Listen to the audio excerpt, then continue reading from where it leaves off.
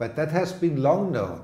It has been known 1750 that the priest of Ilulissat wrote in his diaries, when the weather is good in Greenland, it is cold in Denmark. And when the weather is cold in Denmark, it's good in Greenland. And this is the Arctic Oscillation. He described the Arctic Oscillation, what we know today, as a major driver for the weather in 1750 in the diaries. It's not all new what we know today. Some people have made these observations a long time ago. So you can get about 12 meters of core on one yak. So if you're transporting 500, 600 meters, you got to have a whole herd of yaks. And yaks are kind of like cats.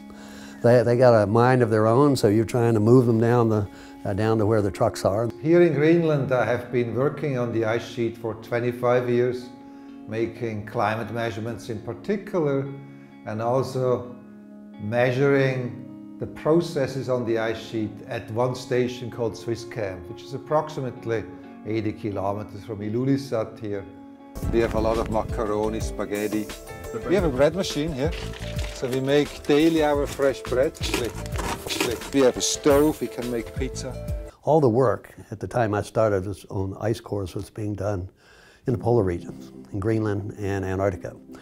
And all the pioneers in our field were alive, and I had the chance to meet them when I was a student. And it so happened that in 1992, Mount Pinatubo exploded, a big volcano in the Philippines. And it cooled the climate by 1.8 degrees. It cooled the Arctic by more than 2 degrees. And we found that fascinating, so we stayed with our station on the ice. There were so many people working in Antarctica and Greenland that came up with this idea that wouldn't it be great to have a record somewhere in between to compare, look at the connectedness between Antarctica, climate from Antarctica and climate from Greenland. If you would have made measurements only in the early 90s, I would have said Greenland is cooling because the temperature was going down because of that strong reflection in the atmosphere.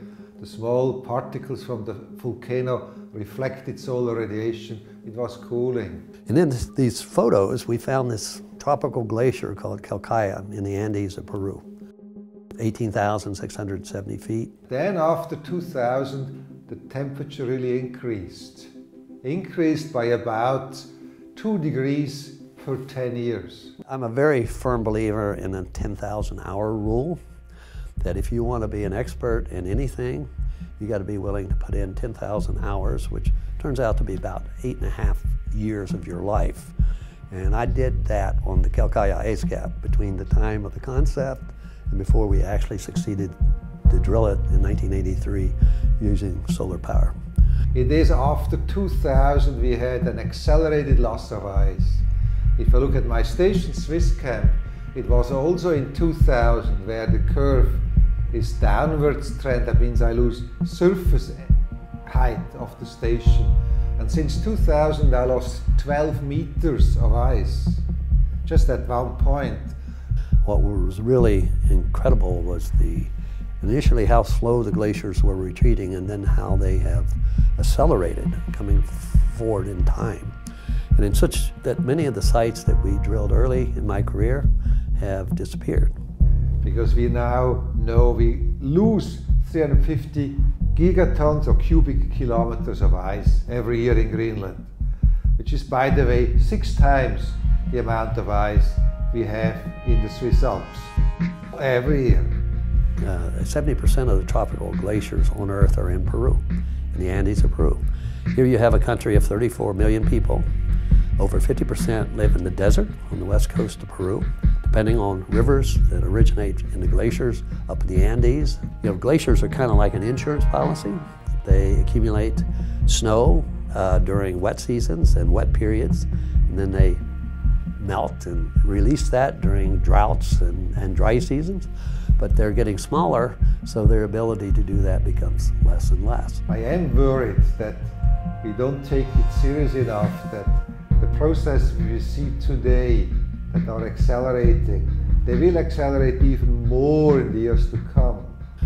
If you're working in Tibet, there are 46,000 glaciers there, and you take a river like the Indus River, it flows through China, through Pakistan, and through India, all nuclear power countries, all depend on that river for its water supplies.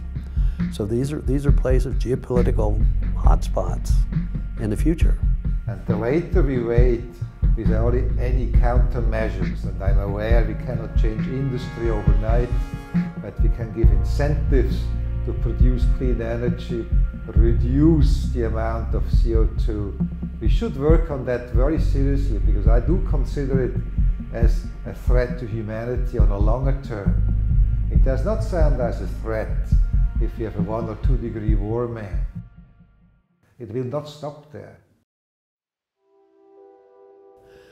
You look at population projections for the world. By 2050, 50% of the world's population will live in mega cities in southern China and India.